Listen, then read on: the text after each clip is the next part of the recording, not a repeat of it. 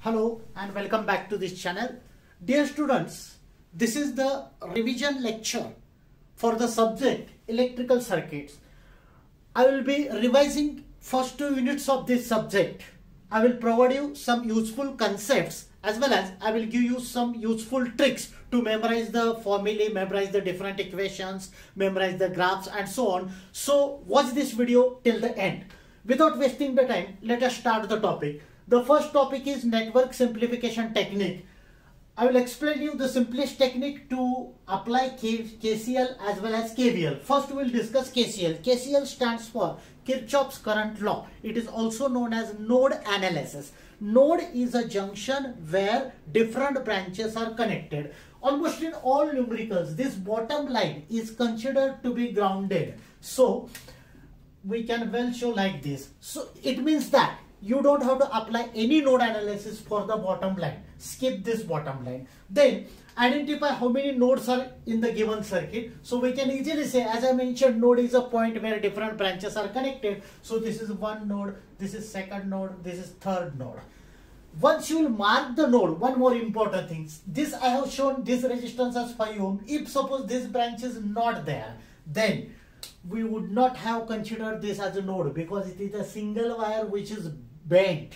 Presently, I am talking about this 5 ohm. 5 ohm is already there. So this is a node, second node, third node. Once you will identify the node, mark the notation in terms of voltages. That means I will say this voltage at first node is V1. At second node it is V2, third node it is V3. Strictly mark the notations in terms of voltage. Now, at any junction, in the diagram you have to mark the directions of current. As far as possible, try to memorize it like this. If there is a voltage source, current comes out from the positive terminal of voltage source. Whenever there is a ground connection, current tries to move towards the ground terminal. But in the exam, suppose you will consider the direction in opposite way, it will not make any difference. Only the thing is that answer of calculated current will be negative. It is quite valid. Whenever you are getting a negative answer in the exam, just write a sentence that assumed direction should be opposite. That's it. But it will not make any difference as far as calculations are concerned. So what I was talking about, at node, the statement of KCL is summation. This symbol node indicates summation. Summation of incoming currents, I means current, is equals to summation of outgoing currents at any node. Let us say I need to apply node analysis at node V1. This is a current source where current is already marked in the question. So unnecessary, don't assume notation. Keep this current as it is, which is 1 ampere. Through this branch, no current is mentioned. Randomly, I will assume the direction and notation like this. You can well consider the direction in opposite direction. This is the third branch which is connected to node V1. Let us say this current is I2. Likewise, we just have to mark the notations as far as all nodes are concerned.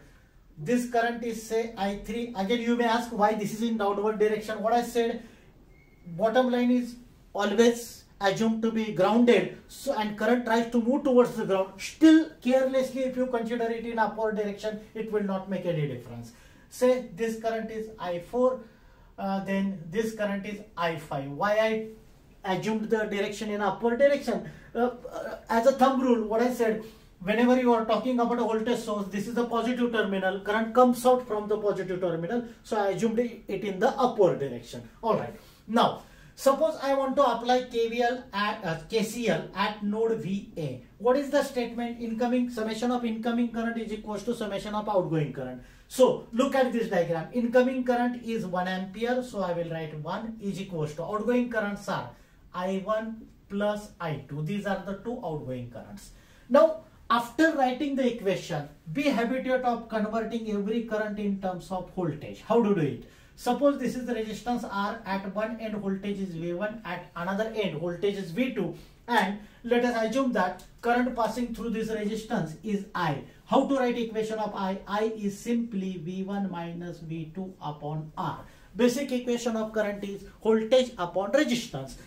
Since I am assuming current is passing from V1 to V2, I have written V1 minus V2 upon R. If I would have assumed the direction from V2 to V1, I would have written V2 minus V1 upon R. Same way, this one is constant, I am keeping it as it is equals to equation of I1. will simply become V1 minus V2 upon 2. This resistance is 2, V1 minus V2 upon 2. Plus, look at this direction of I2. It is from V1 to V3 and resistance is 5 ohm. So I will write V1 minus V3 upon 5. Simplify this equation. You will be getting equation 1. Give some number, say equation 1. Same logic, if you want to apply KCL at V2, what are incoming currents? I1 is equals to I3 plus I4. Then, if you want to apply KCL or node analysis at node V3, incoming currents are I4 and I5. So for V3, I can write I4 plus I5 plus I2, because I2 is also connected to V3. All are incoming currents is equals to 0.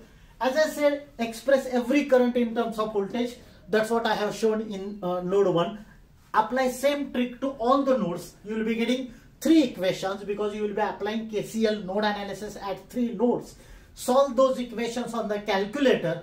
You will get the current passing through each element. Now, very important concept. I am not going in details of all these things because I have already made separate videos on all such topics. Now, what is the important part related to this?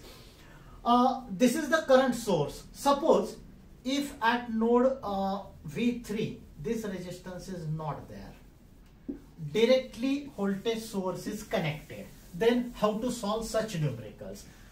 Keep in mind, whenever voltage source is directly connected at any node, it is known as a super node. Very, very important concept. So this node is known as super node, where you should not apply KCL, that is node analysis. So while solving the numericals on node analysis, always keep in mind at any node, whenever directly voltage source is connected, you should not apply KCL or node analysis at that point. But you can generate one equation. How to do it? For V1 and V2, you can apply KCL or node analysis. What about V3? Since voltage source is directly connected, there is no in between resistance, then directly you can write, this is the 5 volt of voltage source which is positive terminal. It is directly connected to V3. So I can generate one equation like V3 is equals to 5 volt. This is one equation. Remaining 2 equations you can generate by applying KCL at node V1 and V2. This is the way how to solve the numericals on KCL. How to remember it? If it is KCL, that is Kirchhoff's current law, or node analysis, mark the notations in terms of voltage. Since it is KCL, mark the notation in opposite sense, that is in terms of voltage. So I have written V1, V2, V3. And how to identify super mesh or super loop or super node? In that case, if voltage source is directly connected at any node, if voltage source, I said, it is directly connected to at any node, it is known as the super node. Then do not apply KCL or node analysis at super node, but you can generate one equation, whatever I have shown, V3 is equals to 5 volt. If suppose this is the negative terminal, this is the positive terminal, in that case you would have written V3 is equals to minus 5 volt. Whatever polarity is there, give that sign and write the value as it is. This is about the node analysis or KCL. Now, next important part from this chapter is KVL. It is also known as mesh analysis or loop analysis. I have considered one diagram. These are 2 voltage sources. Very simple logic. What is a loop or mesh? When you start from any point, suppose I will start doing calculation from this point, I will move like this, and I will come back to the same point like this.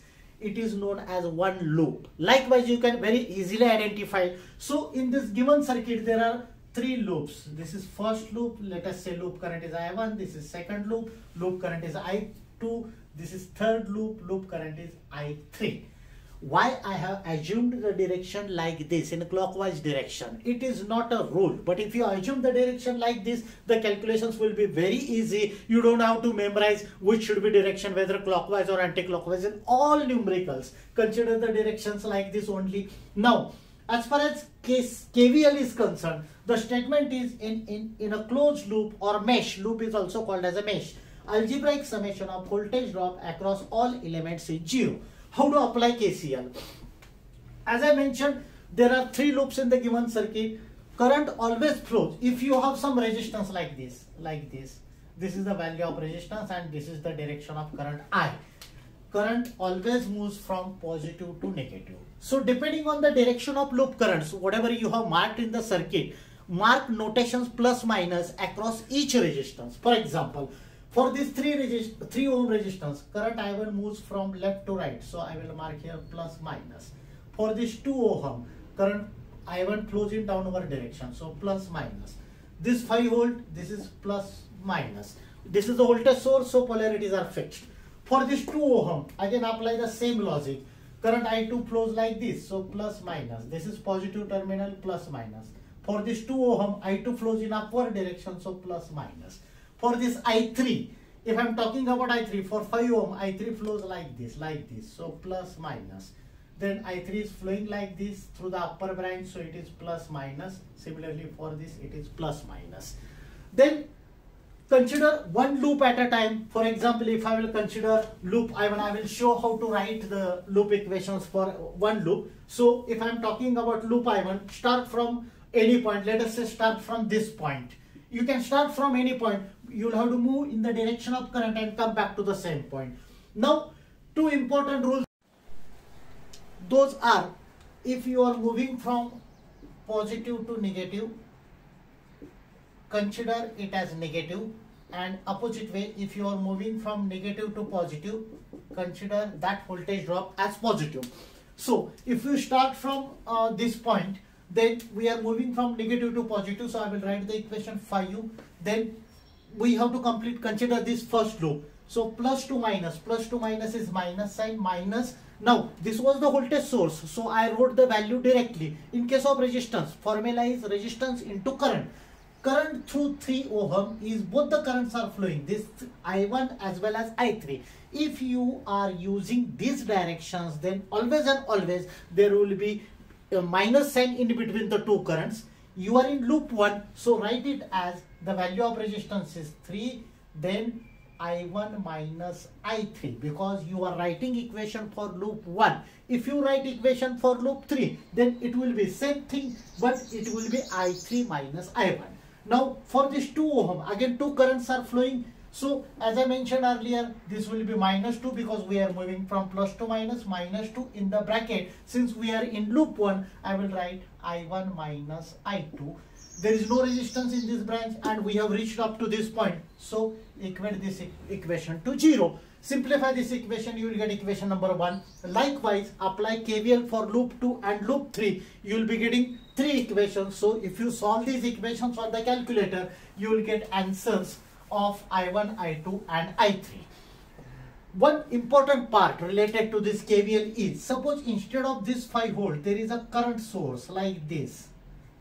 Now, as usual, mark the loop currents without thinking whether it is super mesh or not. I1, I2, I3. Then, whenever in any loop there is a current source, then it is known as the super loop. Remember these points. While explaining KCL, node analysis, what I said, whenever there is a voltage source connected directly to the node, it is known as super node, because it was KCL. For KCL, use the concept of voltage source. For KVL, that is Kirchhoff's voltage law, mesh analysis or loop analysis, if there is a current source, let us say value of current source is 1 ampere. If there is a current source existing in between any loop, that is known as a super loop or super mesh.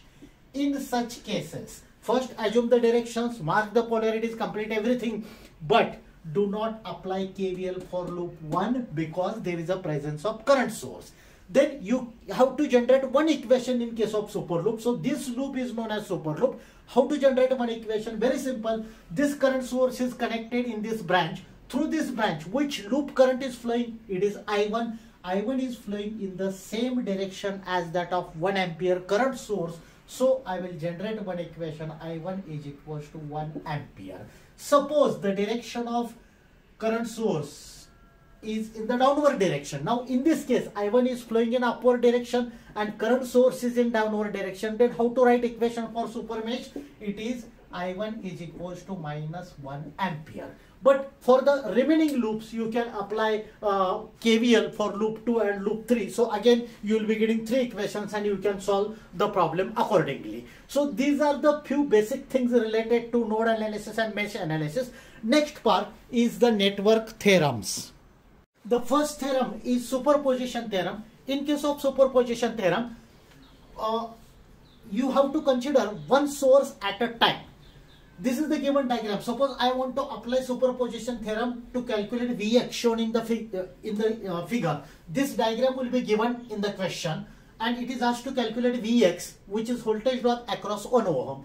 This type of source, diamond shaped symbol source, is known as dependent source. In all cases, keep dependent source as it is. Now, except depending sources, there is one voltage source and one current source. Remember the rules. Consider one source at a time. If you consider 6 volt, then I don't have to consider 2 amperes. What to do for remaining source which you are not considering? You need to remember simply 2 rules. If remaining source is a voltage source, short circuit it. If it is a current source, open circuit it. For example, in the first case, if I am considering 6 volt, then I need to open circuit this branch. Open circuit means simply remove this current source using any technique. Calculate Vx. For example, in this case, I will be applying KVL because there is only one single loop, and I will calculate current through this loop. Once I will get the current into 1 ohm will be the voltage drop Vx. Next step is this current source. I will be considering it as it is, which is 2 amperes.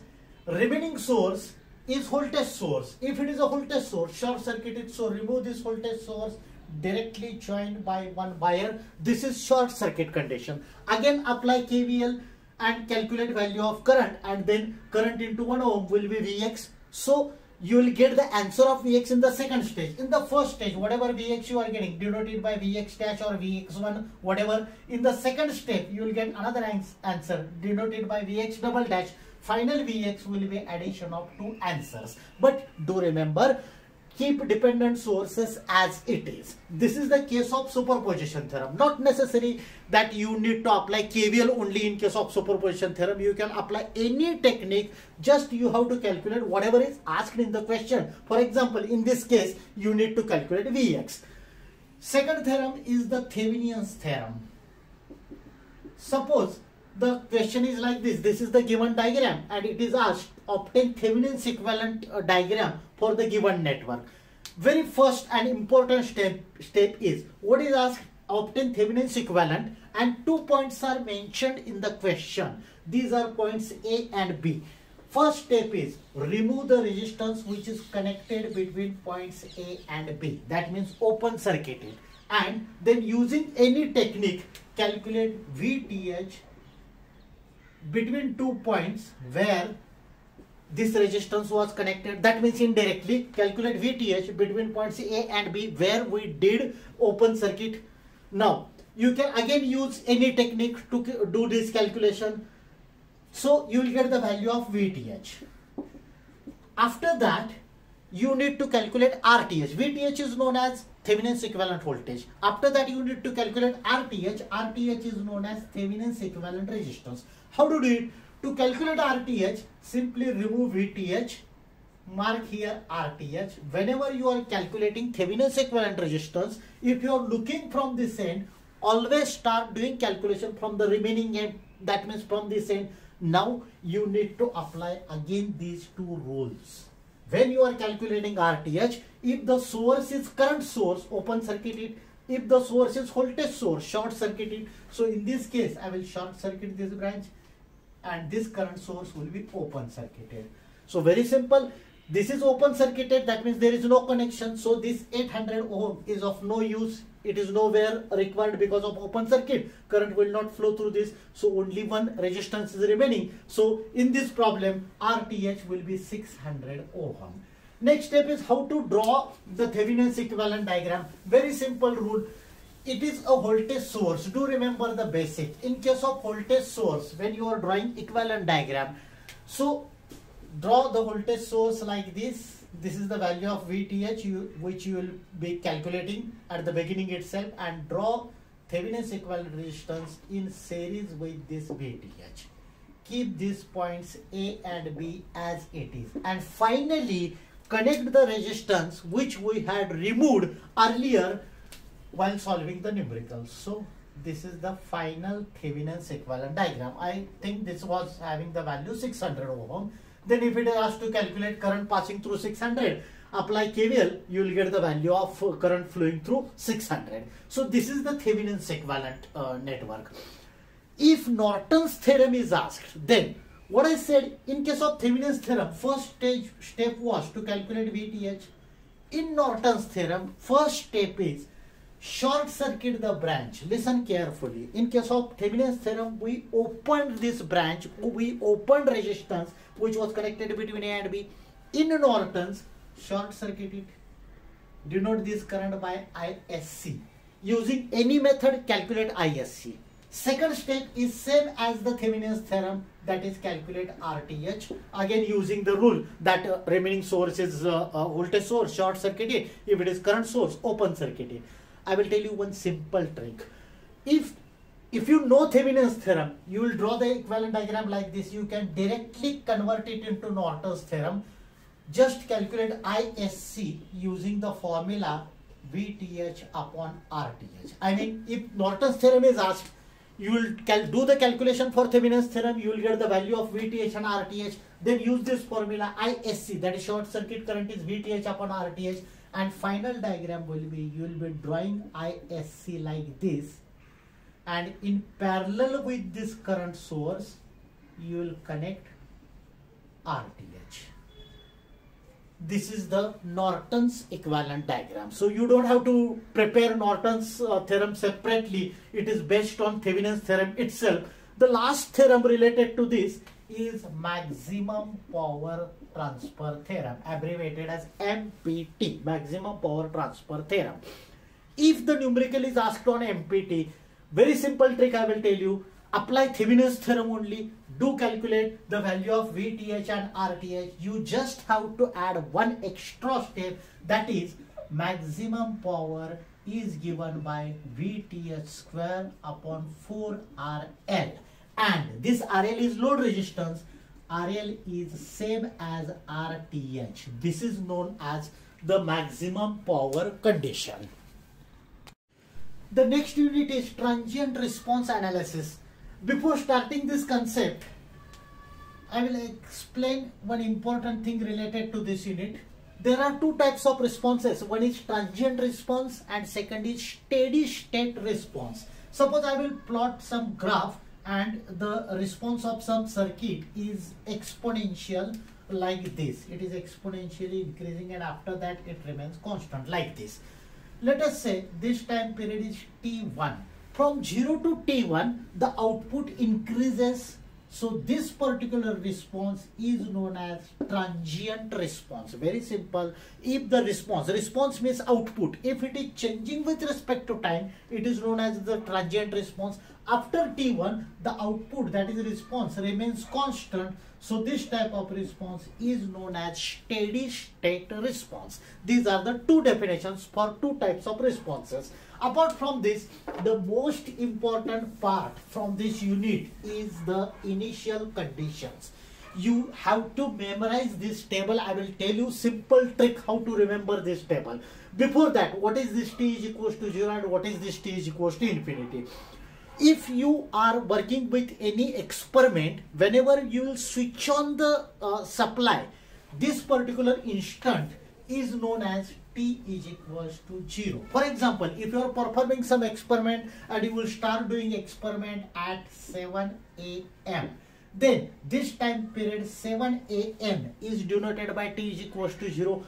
What about the readings? If you want to take some readings, I mean what was initially present for that particular experiment, that means you want to take readings at say 6:59 AM. Just instant before 7 AM, before starting an experiment. This particular instant, just starting an experiment, is denoted by notation T is equals to 0 minus. One more thing. You have started experiment at 7 AM.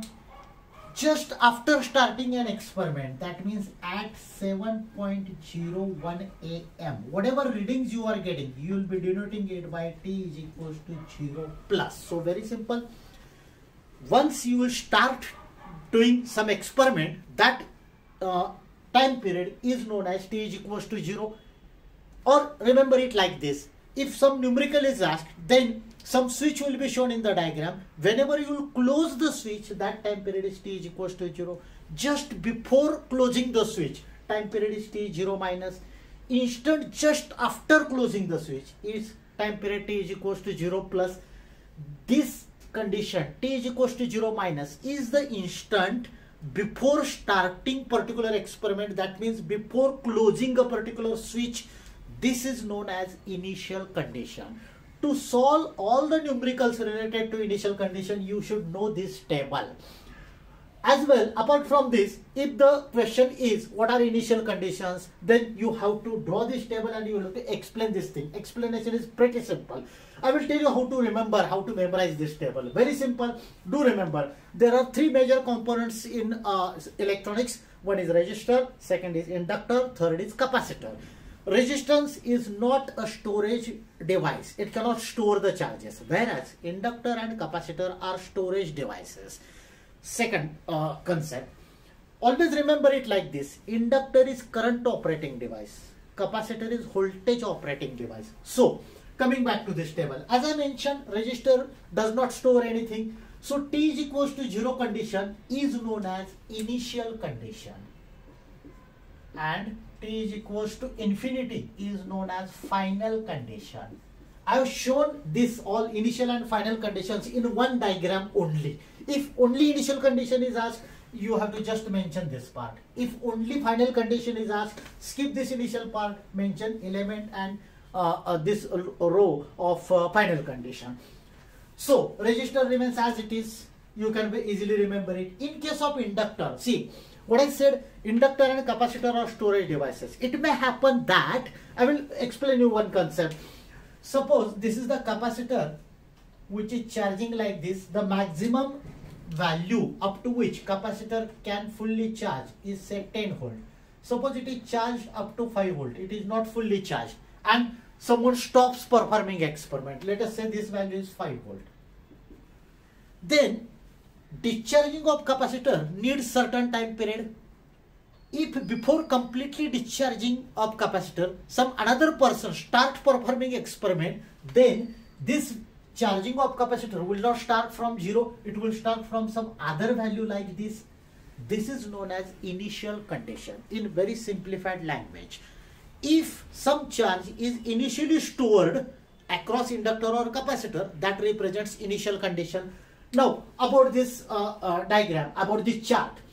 In case of inductor, if there is no initial condition, that means you are using fresh inductor, then t is equals to 0, it is open circuit. T is equals to infinity, it is short circuit. You just have to memorize these two things.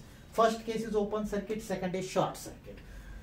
If there is an inductor carrying some current I0, what I said, in case of inductor, remember it like this: inductor is current operating device. So initial thing across inductor will be current. This initial current is denoted by I0. Then in this case, what do you need to do? You have just remember this diagram, this equivalent circuit, it was open circuited. In place of open circuit, draw a current source, which was mentioned in case of this inductor. Then this was short circuit. I am talking about t is equals to infinity. How to memorize the things? Keep this short circuit branch as it is, and in parallel with short circuit, draw the current source. Very simple. Remember it like this. When you are talking about short circuit, draw the source in parallel. When you are talking about open circuit, draw the source in series. That means in place of open source, wherever I have written open source, I will be writing current source having same direction which was shown in the earlier diagram. In case of short circuit, draw the current source in parallel. So this is about inductor. If I consider a capacitor, which is a fresh capacitor, there is no initial charge, then in that case, refer again this second condition. What I said, this is very important concept. Just you need to remember these two conditions.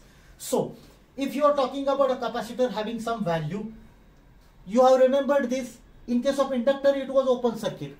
Consider capacitor as opposite case to that of inductor. So in case of capacitor, I will draw short circuit. This was open circuit, so I will draw short circuit. This was short circuit, I will draw open circuit. Simple. Then in case of voltage source, what I said, voltage in case of capacitor, if there is a certain charge present, then that is denoted by V0, because capacitor is voltage operating device, inductor is current operating device. So this is a capacitor.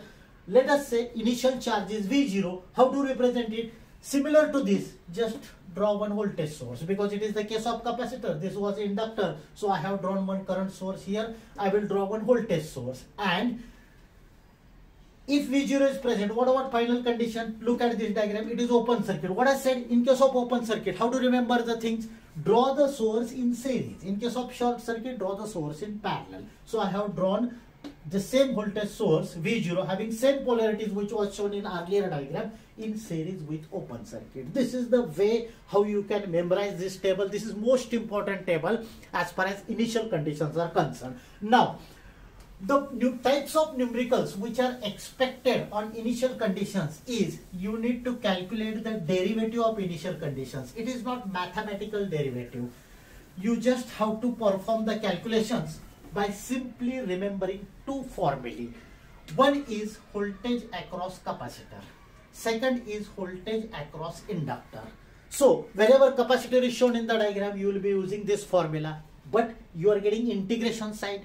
In all numericals, whenever you will come across integration sign, to cancel out integration, perform derivation. So if you perform derivative, If you perform derivative, I will write the equation. So this simply becomes d by dt of Vc. I am talking about this equation is equals to 1 by C. Integration gets vanished into I of t. Integration of I dt is I of t. So from this I can well generate the equation I of t. I will transfer this C here, C d by dt of Vc. This is the required formula in terms of derivative. Once you know this equation, you can apply it to any circuit. You can calculate the value of current in terms of derivative. Second formula, VL, that is voltage across inductor, is given by L d by dt of it. This is directly written in terms of derivative. Suppose you need to calculate value of current. How to do it? Again, I want to vanish this sign of derivative. So I will take integration on both sides. Very simple logic. Do remember it. When you want to cancel out integration sign, perform derivative. When you want to cancel out derivative sign, perform integration. So I want to eliminate derivative sign. I will take integration. So if you take integration, it will be integration of VL dt is equals to L. This derivative sign will get vanished into I of t. So simply I of t is equals to 1 by L integration of VL dt. VL is the voltage drop across inductor. So just by remembering these two basic formulae, you can generate the required equations. I have already created the separate videos on calculation of initial conditions. Please watch that video so that you will come to know how to solve the numericals as far as this initial condition part is concerned. Remaining part from the chapter is there are four derivations. One is driven RL circuit. Next is undriven RL circuit. Third is driven RC circuit. And fourth is undriven RC circuit. I have already created separate videos on how to memorize the things. You don't have to mug up these derivations. I have clearly mentioned in that videos how to memorize the graphs. So do watch that video, because there are four derivations related to this. Driven means some voltage source is connected. Undriven means voltage source is not connected. Still the current passes through the circuit, just because we are using storage element like inductor or capacitor. So there are four derivations related to this. There are different graphs. I have also mentioned how to memorize these graphs. You don't have to mug up the things. Do watch that video, so these four derivations will be more clear to you. Now the remaining part from this chapter is you should also know the definition of time constant. There is a different term related to time constant for each of these derivations. Again, in that video I have explained what is the time constant. So definition of time constant is very much required.